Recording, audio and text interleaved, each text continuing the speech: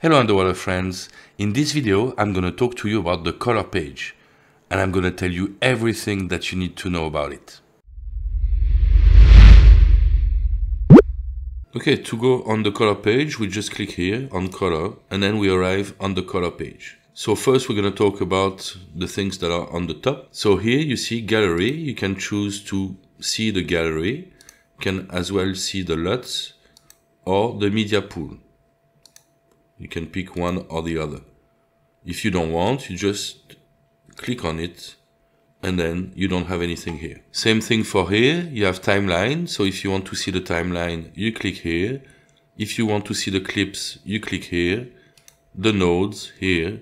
And then you can even have the effect over there. So we have many more informations like this, but the problem is that the picture is very small. So most of the time when you work on correcting a picture, you just want to do it on one picture at the time, one clip at the time, so you don't really need all of that. So I'm gonna take it out. I'm gonna remove the clips, the effects. Now I'm just keeping the nodes because that's how we correct our picture. You can reframe it a little bit, and now as you can see the image is much bigger. Here also on the top you have this little rainbow or something. It helps you to see the before and after.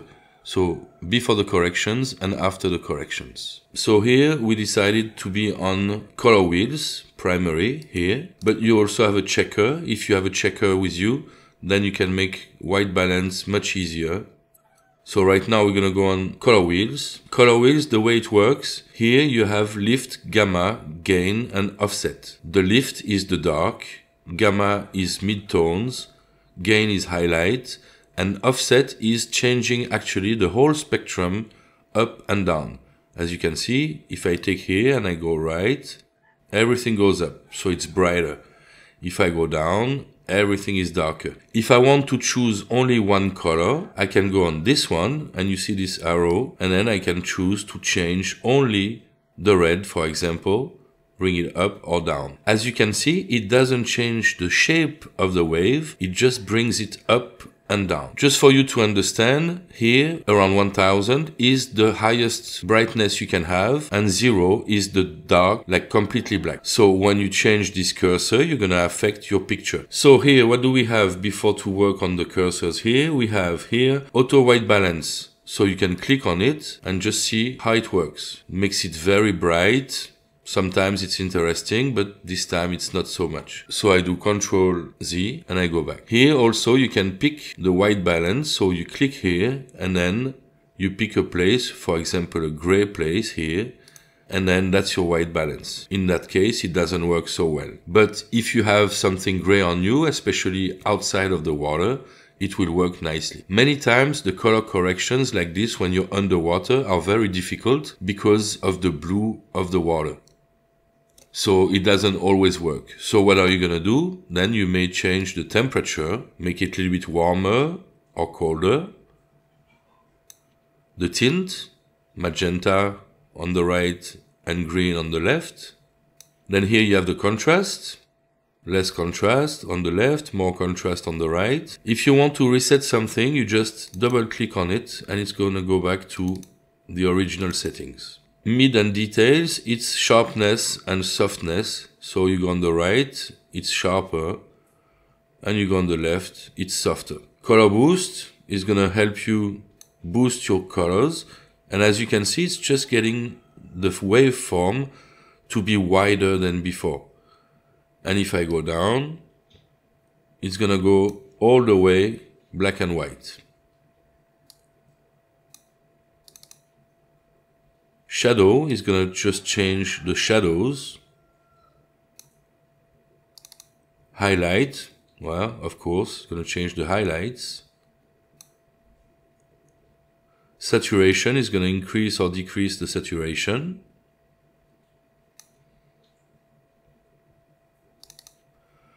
Hue is gonna change the colors, so be very careful because you could end up with a orange background, like here. Okay, so it's changing the colors completely. Now the water is green. And now it's like pink. And the turtle is green. Then you have those cursors. So for the lift, you have different options to change things. You can use the wheel here. So for example, for the lift, I want to go like this. So I'm changing to blue, to orange, green. Or I can use those. Personally, I think those are easier to correct because you can just look at your form on the right and then at the same time say, okay, maybe I don't have enough red, or maybe the red doesn't go down enough. So I can just go here and bring the red down. For the gamma, it's like the mid-tones. So you're gonna increase here. So it's gonna bring everything up a little bit. And then again, it's like highlights. So maybe I want a little bit more red. Here we go.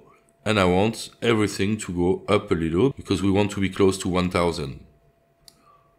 So like this. Now we can see that the image is too bright because we have still lots of space before the 0. So we can just bring it down. We can bring the green and the blue a little bit more. Like so. Okay, and now we can just make it better. Okay, so now we can see the before and after. Before and after. So it's already much better.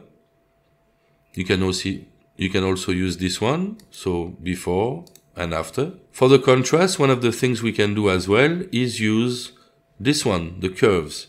So you can pick a point here and bring it down, because here it's the dark and here is the highlight, and bring it up a little. Like this, you have more contrast on your picture. It's called an S curve. Next one is here.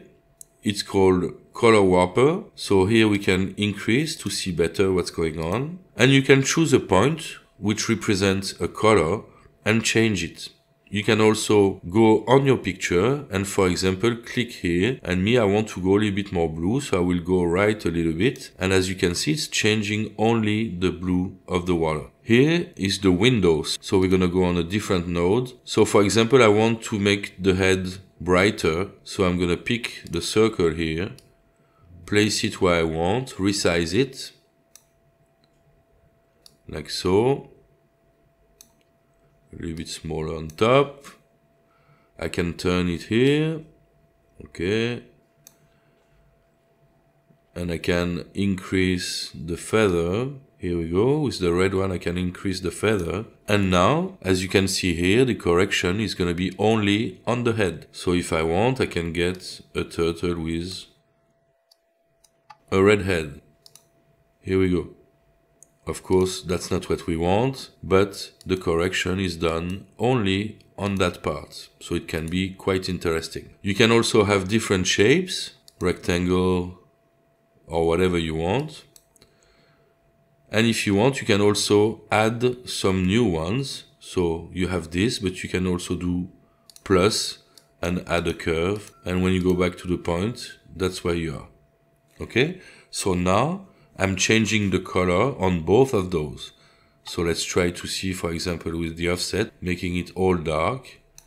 And as you can see, what's in the shapes is changed, but the rest is not. So one of the interesting things we could do with that is try to put like some kind of vignetting. So make a shape like this. Okay, like that. And then we want to invert it here. And then we can make it a little bit darker.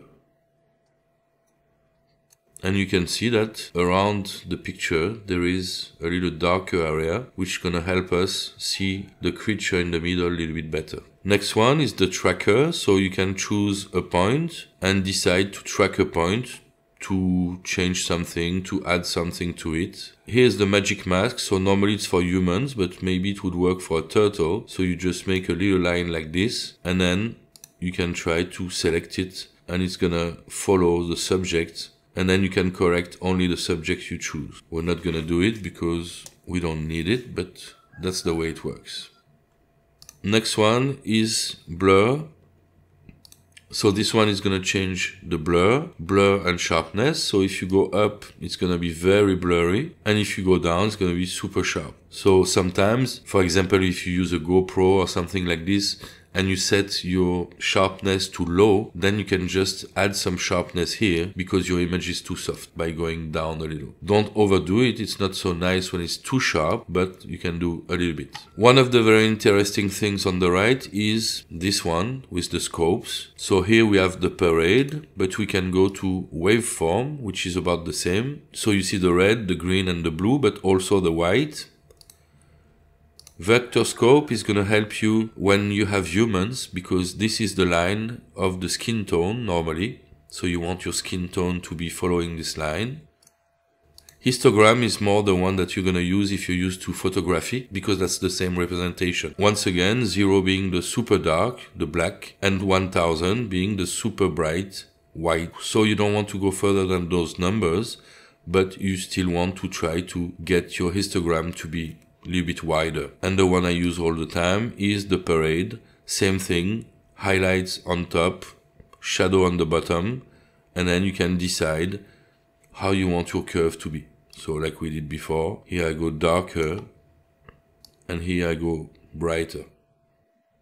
Probably I have too much green, and just in a few clicks I get my picture to look much better. If you want, you can also extend your scopes like this, or get it smaller. And one final thing, you can also have the keyframes. So if you want to make a change different at the beginning and at the end, for example, because you change depth and the water temperature is not the same. And then if I go here, I can decide to make it super bright. And I go here, I decide to make super dark. And then we're gonna see that it's gonna go from very dark to very bright, because we selected different keyframes. Don't hesitate to put a like. You can also subscribe to the channel and leave a comment. That will help me to improve. And also up there is a video on how to color grade with Davinci Resolve. Bye bye, happy bubbles!